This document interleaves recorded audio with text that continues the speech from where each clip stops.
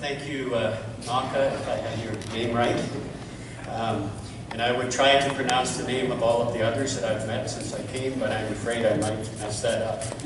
So I want to express my sincere appreciation for the initiative that has been taken by the Hussaini Association of Saskatoon to invite people from other traditions to join me today in this time of celebration. I think that this is a most noble thing that you have done, and I feel honored to be among you today and to share a few words about peace from the perspective of my tradition. I want to especially thank my friends Saeed and Masuma, wherever they are, here somewhere, that we have enjoyed a friendship for several months, and it was through them that I received the invitation to come and be with you today. My remarks this afternoon are going to be more practical than they are going to be theological, because I think that it is in the living out of our faith that we have the greatest opportunity to provide positive influence in the communities where we live and in the society where we live. There's a verse in the Christian scripture that says that He, that is God, made from one every nation of men to dwell on the face of the earth. And I heard something about that in what has been expressed already today. But if that's true, then we are all human beings, and we share space and air and water and lots of other things on planet Earth. And so we must find ways that we can live and work together in peace and harmony with one another. That is our task. Our prophet, Jesus, once said that when you enter the house of a stranger, the first thing that you should say is, "Peace be to this home." There's so much meaning behind those words. Those words mean that whether I'm approaching a neighbor that I do not know, or whether I'm approaching someone from a different ethnic group, or from a different religion, or from a different lifestyle, my first words should be a blessing of peace to that person. And I believe that the sincere expression of peace can set the tone for the whole relationship. At this time of year that we call the Christmas season, you will hear songs and you may see posters or something else that express the words that the angels announced to shepherds in the fields that said, "Glory to God in the highest, and peace on earth to whom His favor rests." Peace is one of those words that's easy to say, but it is most difficult to practice.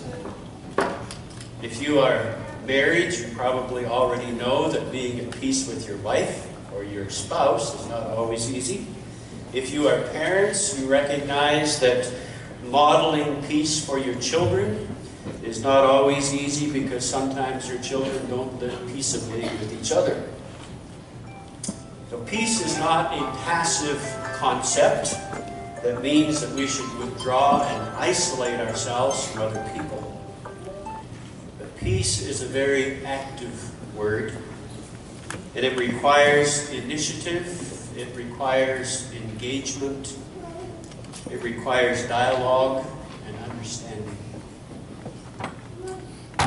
In the Old Testament scriptures, the prophet Isaiah spoke of the coming of Messiah. And he said these words, "For to us a child is born, a son is given. The government will be upon his shoulders, and he will be called Wonderful Counselor, Mighty God, Everlasting Father, and Prince of Peace." And it seems to me that such a lofty title as Prince of Peace implies that he must have subjects. who are people of peace. And peace begins in our own hearts, and it cannot therefore be extended to other people if it doesn't exist within ourselves. And being at peace with oneself is no small task. The battles within are often more consuming and ferocious than those that are waged on the outside. Canada often sends peacekeepers to troubled spots around the world.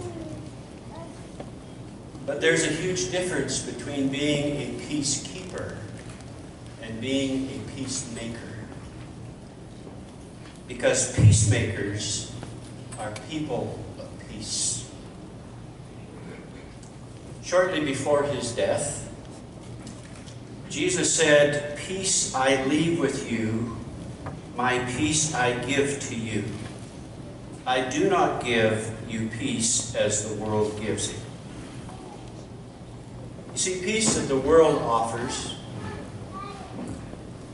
kind of means that we will do our best to keep people from harming each other. It's kind of like as a parent when your children are at odds with each other and you sort of stand in the middle and say, don't hurt each other, right?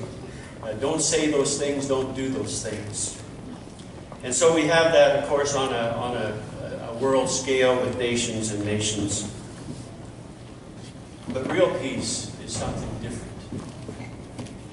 Real peace is reaching out with understanding and respect.